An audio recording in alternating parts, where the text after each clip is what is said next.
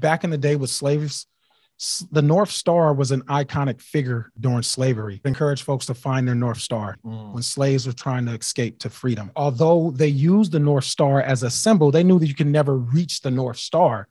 But on the darkest nights, no matter how difficult the terrain was, if they could look up and see the North Star and move in that direction, they knew that they were getting closer to their freedom.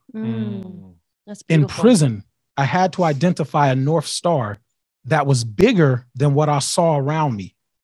That when the lockdowns and the stabbings and the riots and the death, I had to look up and find my North Star. And that North Star for me was my wife and my son. Oh, shout and out so to your beautiful wife. that those times where I had to bite my tongue and keep my hands in my pocket when I really wanted to ball my fist up, my North Star was bigger than that.